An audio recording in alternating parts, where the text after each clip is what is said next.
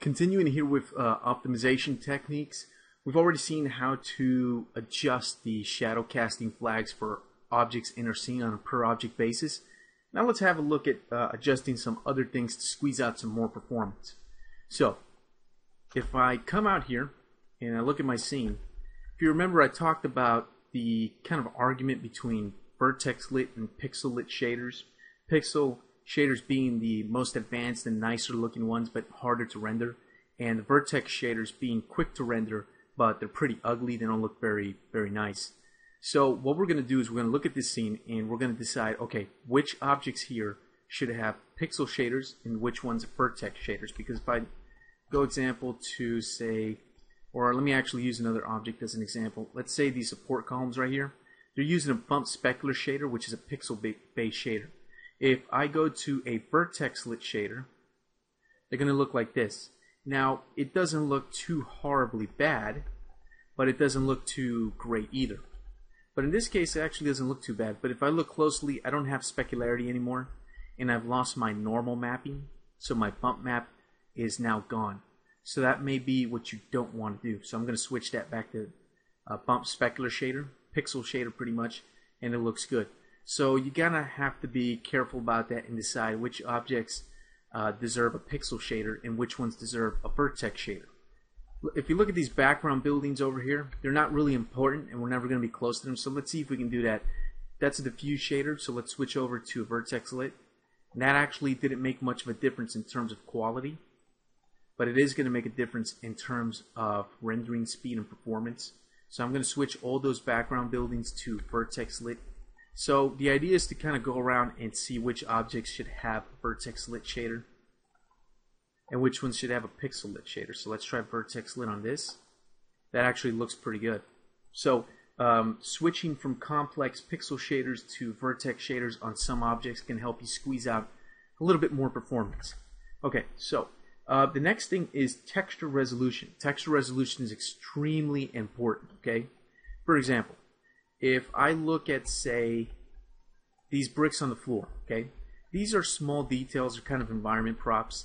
They look pretty decent close up, but chances are the player, while he's playing a game and he's, shooting at bad guys and bad guys are shooting at him, they're never going to stop and really sit here and look and zoom in with a scope on the rifle and go, hey, let's see how these textures are looking over here. I mean, some people do that. I tend to do that when I play games, but that's because I'm a developer. You notice that right now the texture max size is 1K. That's a little bit big for a simple little detail like this.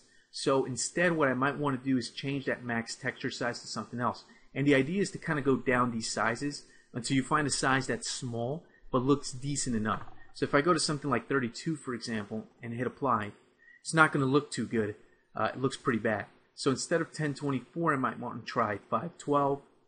That looks pretty good. Then maybe knock it down to 256. That still looks pretty good. So maybe I can get down to 128. And I'm going to go back to this object. I'm going to take its bump map because the normal map is also 1K. So we have two textures working on one object. We've got the 1K diffuse map and we've got the 1K normal map. Maybe I'll knock down the normal map at 256. And I mean, that doesn't look that good, but it is a small object that's not really that important. Maybe I'll keep it at 512. And you know what? Maybe I'll go back to the texture. And I'm just being picky now. But maybe I'll make the texture 256 instead. That looks pretty good. So I got a pretty good balance of the quality as well as the small texture size. If you go to these debris mounds over here, okay, we look at the texture. Texture's 1K. So the idea is to kind of go around your scene and play around with your textures and try to find a good balance between the smallest texture size possible while not compromising your quality too much. So objects like these over here, for example, these little wall box objects right here, you might want to take the textures on these objects. And they're 1K. That doesn't need to be 1K. Let's knock that down to 256. Still looks good inside of our scene, but we're saving ourselves some texture memory. Okay.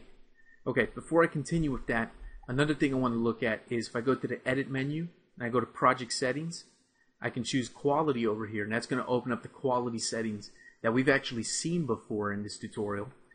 In a previous video. If I go to the Fantastic settings, I have some adjustments that I can make. The pixel light count, we can leave it at a default of 4. This used to be a pretty big factor before Unity 3.0 Not really anymore. So leaving it at a setting of 4 will work out just fine because the deferred rendering system works out pretty good for us, so we don't really have to change that.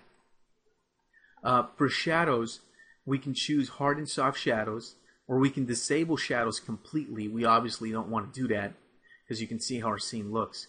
If we turn on hard shadows only, we're going to have just hard shadows.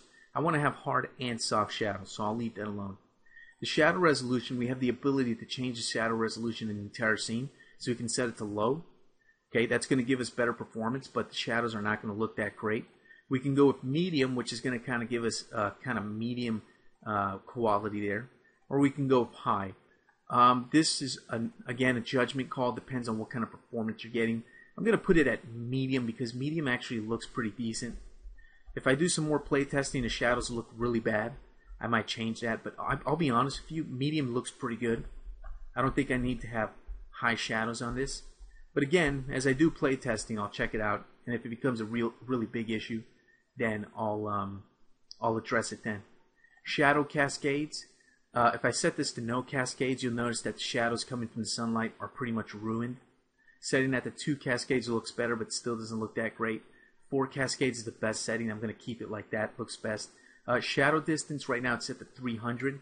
Basically, if I take this down really low to something like 50, which is pretty exaggerated, you can see as I increase and decrease this, the shadows get closer and farther away from the camera. Okay, so you want to be careful with this. I like leaving this at a pretty high setting. For my scene, 300 is high enough. Obviously, if you reduce that, the shadows are going to look bad, but you're going to get better performance. So that's how that works. The texture quality down here, I can actually set texture quality for everything. And what this does is it downgrades the texture resolution. So full res means it's going to leave everything alone. But if I set it to half res, you notice that the textures in my scene kind of diminished in quality just a little bit because they're half resolution now. But I get much better performance. So my texture sizes were pretty much reduced for everything in my scene. So if you don't want to go into your scene and manually go to, like, say for example, all these textures over here and take the max size down one by one, and you want to kind of do it to your entire scene in one shot because it's faster, even though it gives you less control, you can just go to those quality settings and set the texture quality to half res, and it's going to basically cut all the texture resolutions in half. So textures that are 1K will become 512. Textures that were 512 become 256. I think you get the idea. We have anisotropic textures. This is forced on by default on the fantastic quality settings.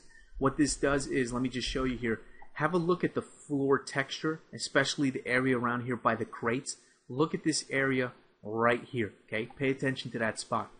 When I take off my anisotropic texturing, you see what happens? Basically, textures that are at kind of a glancing angle toward the camera are going to become blurry right there. What anisotropic filtering does is it fixes that blurring and makes the textures more crisp and more detailed when you're looking at glancing angles with the camera. Okay, anti-aliasing, of course, is going to get rid of the jagged edges and the corners of objects. So if you have 2x anti-aliasing, it's going to give us some pretty decent anti-aliasing, but not the best. Obviously, 16x will look the best, but it's going to use up the most performance. I'm going to go with something like 4x will probably look pretty good. Give me a good balance of performance, speed, and quality. Okay. Again, this texture quality setting, set to half res. We've already seen what it does. I'm going to set it to full res, and here's what I'm going to do. What I'm going to do is I'm going to give myself full control of texture resolution. So I'm going to go into objects one by one and take the texture resolutions and reduce them as I see fit. So for example, for these support beams right here, these pillars, I want the texture resolution to be 1K, pretty high, because that's a pretty detailed object you're going to be looking at pretty constantly and pretty close up. But objects like these little drains on the floor right here, we don't need 1K textures on that stuff. So I'm going to take stuff like that and knock it down to maybe 128. And you can see there's very little difference inside the viewport here. Let me go to the bump map. And I'm going to take that and knock that down to maybe 128 as well. And you could see it still looks really good inside of our view. So we were wasting a lot of texture resolution on something that didn't need it. What I'm going to do here is I'm going to reduce the texture sizes for a lot of stuff that doesn't need it. So these drains in the floor don't need big textures. So go to these different objects and you're seeing these different textures and knock down the texture resolutions of stuff that doesn't need high-res textures and keep high-res textures on stuff that doesn't need it, like the floor, for example. So I think you get the pattern here. Take away texture resolution for things that are not important and keep texture resolution for things that are very important. So when you do that, run another performance test and see what kind of performance you can get. And try to squeeze as much performance as you can using the techniques that I've shown you.